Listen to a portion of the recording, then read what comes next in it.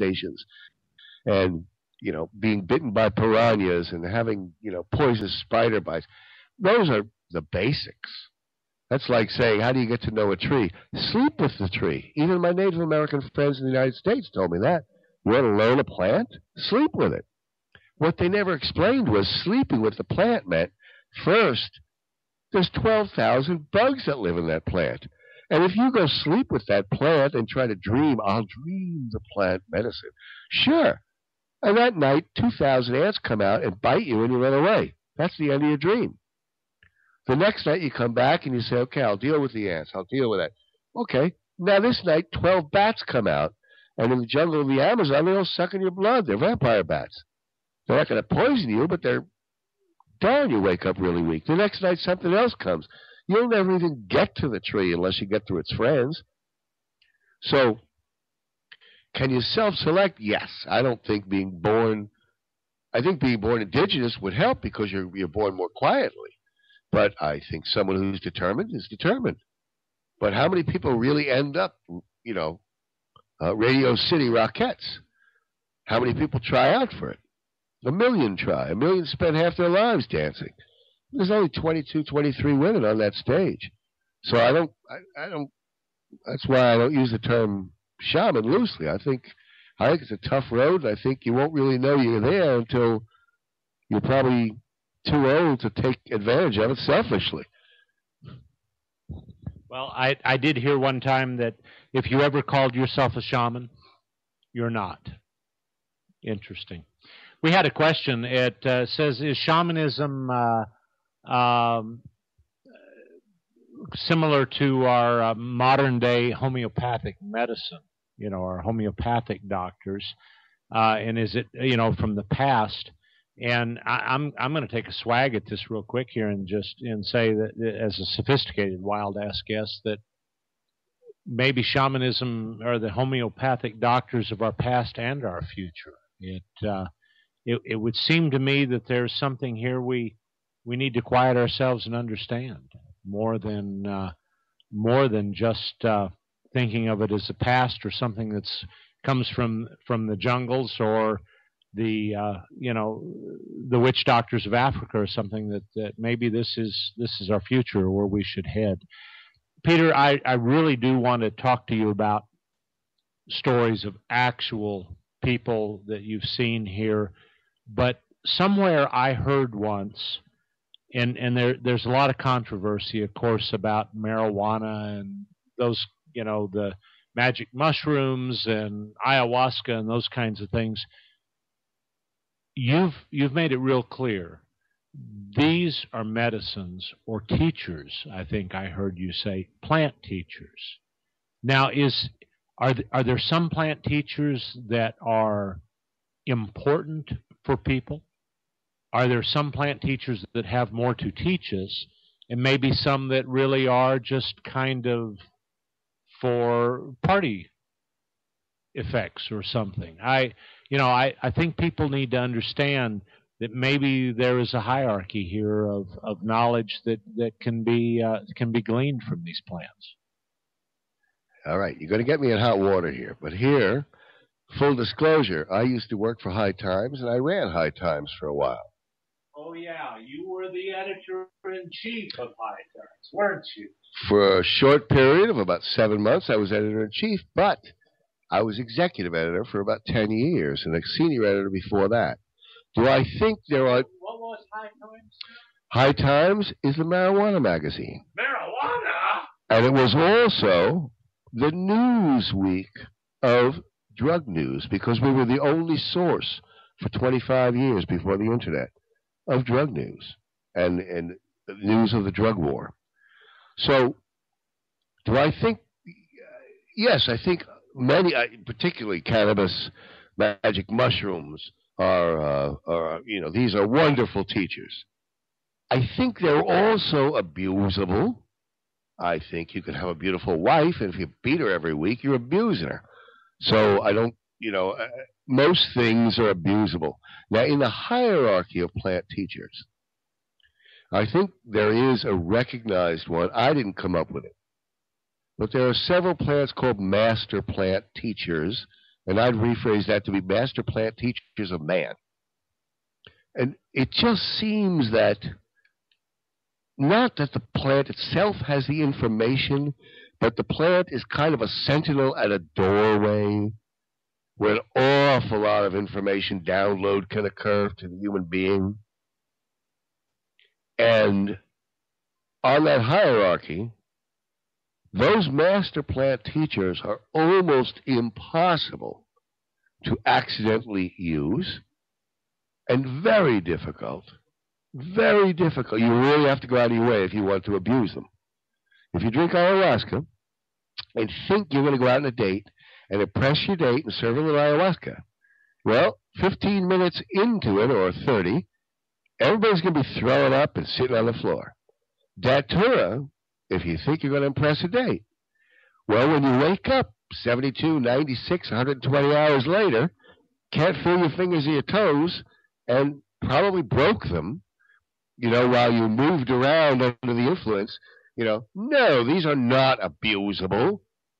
The same way even marijuana, which is not considered at the same level of a teacher, but still a wonderful teacher, marijuana makes you cough. Marijuana smells a lot. Marijuana, all of these plants have a way of saying, don't abuse me. Don't even use me if you don't know what you're getting into. And as you go to Datura, as you go to Ibogaine, as you go to Ayahuasca or San Pedro, those thresholds of, or peyote, those thresholds, anybody can eat a peyote plant. But you think peyote, a very bravo, very tough spirit, is going to give up what he knows to someone who just ingests a peyote button in the desert? Anyone can. Go to a Native American ceremony and eat 300 of them. Eat 200 of them. You can't. You have to really want to, and you have to practice. And when you do, you'll be shown things that most people just would never see except maybe in dreams. But you'll be shown them while you're full waking consciousness, and you'll be able to utilize those in real life. But you can't accidentally eat 50, 100, 200 peyote buttons. You just can't do it. Well, you can't do it for fun. You can't do it to impress a date. Remember, there's only 3 or 4 reasons in the whole world people would take what they call a drug. 1, kill pain. That would be heroin. That would be morphine. For physical sickness or emotional pain. Right. Okay. As a rule. Okay. 1 would be, 1 is to have sex with a partner. That's alcohol. Oh, that would never happen. That's alcohol and cannabis. Some, like cannabis, are also for a spiritual end. You can get to a meditative place. You can get to a quiet place. You can broaden the broadbands of your sight and your sound and how you feel. You can look at the universe in a different way with cannabis. But you're probably not going to get laid on ayahuasca. You're probably not going to, have somebody thrilled that you just... Probably not, since you're throwing up all right. It's just one of those things. And these plants... So, yes, is there a hierarchy? Yes. And ayahuasca fits into the master plant teachers. Oh, too much information. All right, folks. This really is a give and take here tonight. So I want to remind you, you can call in at 888-919-2355. All right, we're just about ready for the fun stuff. Peter's looking at his watch here. He wants to know when he's going to actually get to tell a story. I have been blessed, is the only word I can actually use, to know Peter Gorman for about 12 years. And to interject a personal story here, I have been interested in all kinds of extraordinary phenomena for most of my life, be it UFOs or aliens or ESP or shamanism or whatever. I was a NASA scientist for a very long time, and a biologist by training, a scientist by training. So I have had this scientist mentality, and it has served me well in some ways, but in other ways it has kept me from from maybe being objective enough and opening my mind to some of the possibilities of reality that seemed like fantasy to me. But I've got to tell you that in knowing Peter and some of the clients and some of the stories that I think he's going to tell us tonight in the next part of this program, I've become a believer in this technology that we don't understand, that as Arthur C. Clarke would say, is indistinguishable from magic. But I think we'll get to that in just a second. I want to remind folks that we also have a chat room here that you can enter for your questions, and we also have on the Inception Radio Network here, and we have a telephone line 888-919-2355. Peter, we've talked about the fact that we've done the science. Let's get to the stories. There are two kinds of medicines, if we will, and shamanism and journeys in Peru that I know of. There is the medicine and the shamans from the high Andes, which happen to be the second highest mountain range in the world, second only to the Himalayas, and they use San Pedro, which is a cactus. And then in the jungle, down in the lowlands on the Amazon River, predominantly they use ayahuasca, which we've talked about. First of all, is there any difference in the kinds of experience people would have using a cactus teacher versus the teacher from the jungle? And then we're going to get into the stories about how people have actually been helped.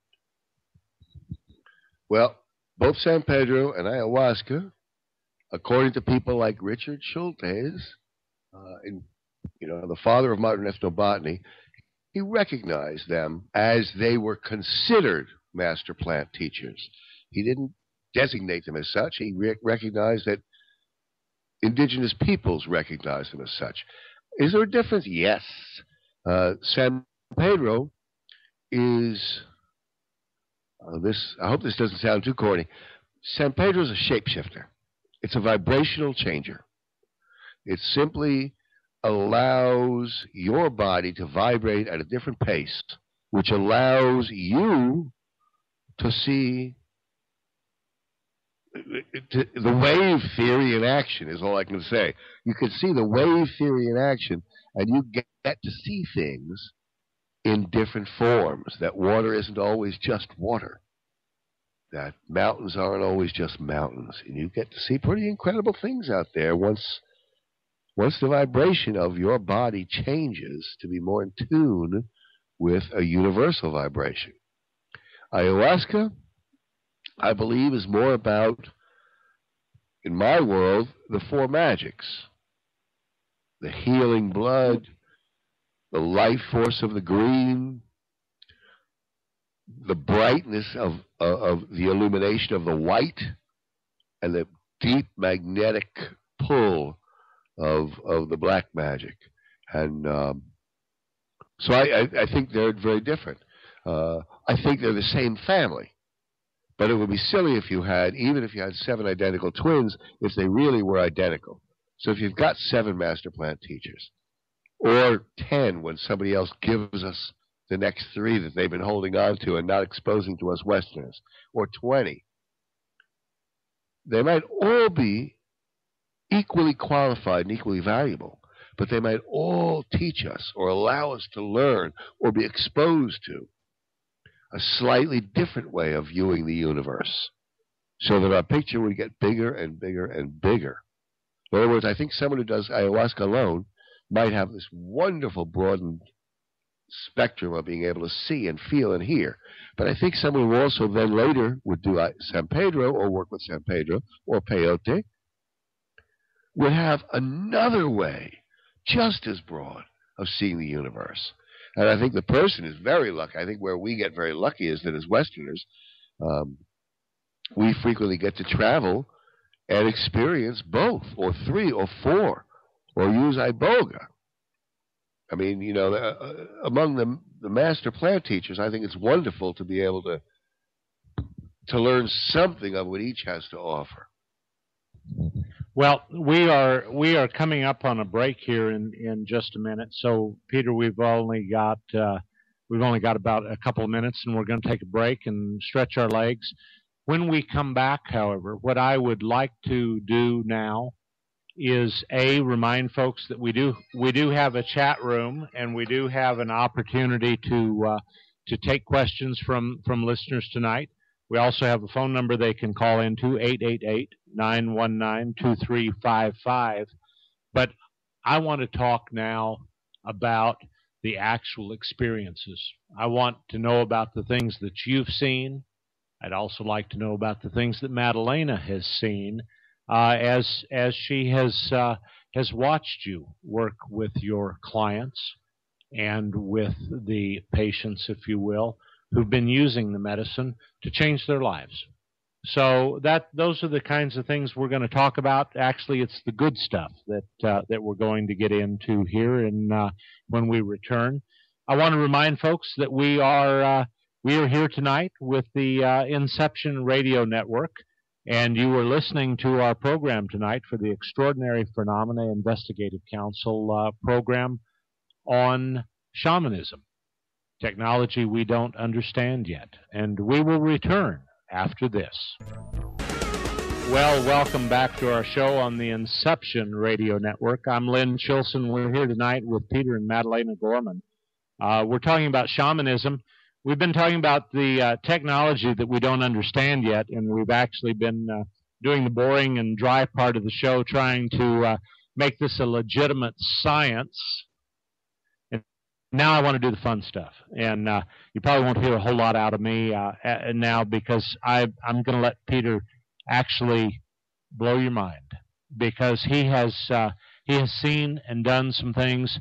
And I will tell you, as a former NASA scientist, I can validate, and I will be glad to validate for you that these stories that he may share with you tonight, and I don't know yet what he will share. He doesn't even know yet. I can tell by the look in his face. But these are true stories in three-dimensional space-time, and it is, or fourth-dimensional space-time. It is unbelievable, and the things are indistinguishable from magic. I got to admit that. Also, folks, I want to remind you that beginning around 9 o'clock, we're going to be available to take questions and answers. And the phone number is 888-919-2355. Peter, I have had the pleasure of knowing you and your teacher for about 12 years. And I know that people have been helped in so very many ways. And I'm going to let you just kind of run through your data bank here for just a second and think about some of the extraordinary events that have happened where Julio, or you for that matter, have accessed knowledge that may be at the quantum level, that may be at that vibrational level, that may be at whatever it is that we're trying to force fit here into science, that actually have changed people's lives. I'm going to turn the tables on Mr. Chilson right now. In about 2000, Mr. Chilson was scheduled to go up with a company that organized trips to Canada for a conference. And if I don't have it wrong, I think he saw an ad that I was going to be running a trip to Peru. Now, at the time, I was either living in Peru with my family and my wife/ex-wife, because we're not officially divorced, but we're not together. We'd run a bar in Iquitos, Peru, and we were raising our boys and baby Madalena at the time. And to help augment what we could make in the bar, I accepted that I would take some people out to see my teacher Julio, the wonderful curandero, an old man, and a wonderful, wonderful, wonderful teacher. And Lynn Chilson asked the company, can I transfer from going to this conference to go to see Peter?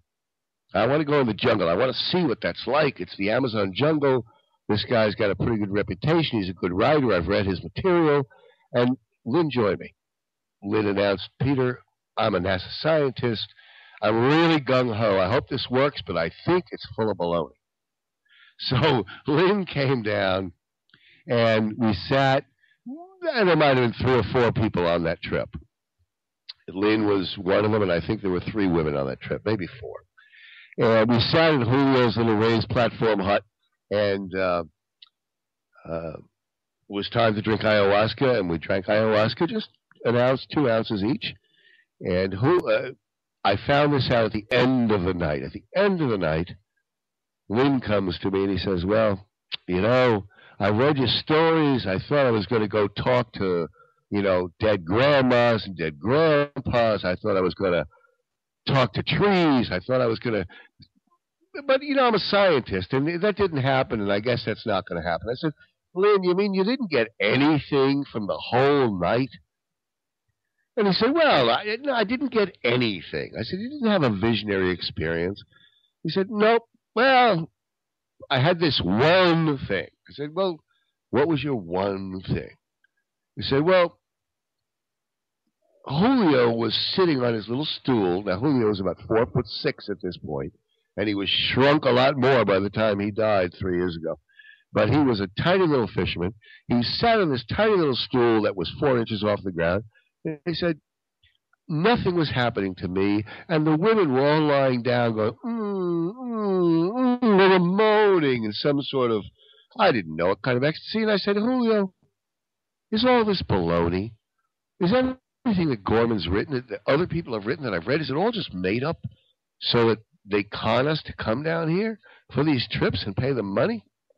And he said at that point, Julio turned to him, stood up, grew to be 14 feet tall, began spinning his chakras in beautiful colors, with lights flashing off all of the chakras, landing on Lynn. And then Julio, in an English, which he didn't speak, but which Lynn could understand, said, now do you mind if I get back to the work I was doing on the women? That's a true story. And then he sat back down and went back to work on the women. And then I said, well, okay, for a guy who didn't get anything, that's not bad. Did you get anything else? And he laughed and he said, well, I mean, there was one little thing. I said, well, what's the one little thing? Because I'd had an extraordinary night. And he said, well, there was one point where Julio stood up, and he stood your cook up, a woman named Corina, and he took her heart out of her and put it in me, took my heart out of me and put it in her, and then I saw us walking down the aisle getting married. Now, that was silly because Lynn at the time was in Peru partly to try to reconcile a marriage. And nonetheless, as silly as he thought that was, 2 months later he married Corina, my cook. So, do extraordinary things happen with ayahuasca? Yes, very extraordinary. I've got a fellow who was a world bodybuilder, a world champion bodybuilder, cover of lots of magazines. And he's still a young fellow, 30 years old. He came on one of my trips years ago. He had a great personality, just an oversized kid with an immense and fantastic physique that he'd spent 20 years putting together. He'd also been on the cover of, it was either Fortune or Forbes magazine, as someone who had made a fortune in going to depressed areas, buying houses. Now, it's probably a bad thing now, but 10 years ago, this was considered a good thing. Go to a depressed neighborhood, buy up houses, refurbish them, sell them for a profit, but still sell them affordably. And so this guy had done such a good job. He was on the cover of a major magazine for having done it. And probably 6 or 8 months after his trip with me and his time with Julio, he wrote me a quick note. And in it said, Peter, I just want to tell you, every day before the trip, I woke up and wondered, is this the day I put the gun in my mouth and pull the trigger? And every day since that trip, I wake up and say, thank God, what a great day to be alive. To me, that's healing. That's healing on a very deep level. That's a guy who spent a week and a half in the jungle. 2 nights with the medicine. That's all. If I recall, you had a client who had incurable cancer and had a few weeks to live. And it seems to me you actually told this client that they couldn't come on a tour with you because you didn't want them dying on your watch. What happened with her? This was a woman from Australia who was very high up in the National Library there. And that a very well-respected, very intelligent woman. Got in touch, was dying, as Lynn said. And I said, you're not going to die in the jungle. What am I going to do with you? You come down, you die, and then they put me in jail. Well, she talked, she insisted. And I finally said, I'll tell you what. If you let me get you at least one more Christmas with your daughter, which would be like at least 6 more months, which means she wouldn't be dead on my watch, you can come. And she finally said, okay, I'm not going to get 6 months. I'm going to get 2-3 weeks. But if you want me to say it, okay, I will root to try to get myself one more Christmas with my daughter.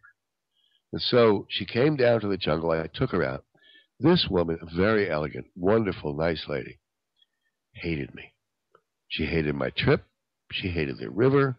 She hated the boat ride that was, at the time, 17 hours to get to where we were going.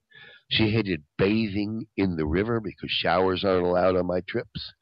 She hated everything. She drank ayahuasca. Now, Julio always said, I said, Julio, she's got cancer. Can you fix it? He said, no. Because cancer's cold and ayahuasca's hot. And they're not going to work together. He said, well, that doesn't mean I can't do something. Let me see. So she drank and Julio drank. Now, here's something you got to know about medicine, the way it's perceived in South America. Physical disorders, whether it's bad luck or run of bad luck or emotional problems or physical illness, they are seen as symptoms of something that is wrong on another level of reality.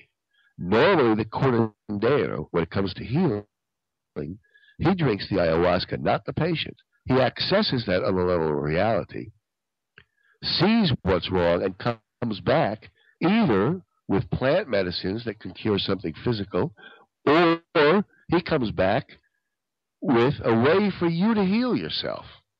Now, it's still going to be up to you to do it. In this case, the woman drank and said, I will never drink again. I am a lady, and I threw up. I don't throw up in public. She knew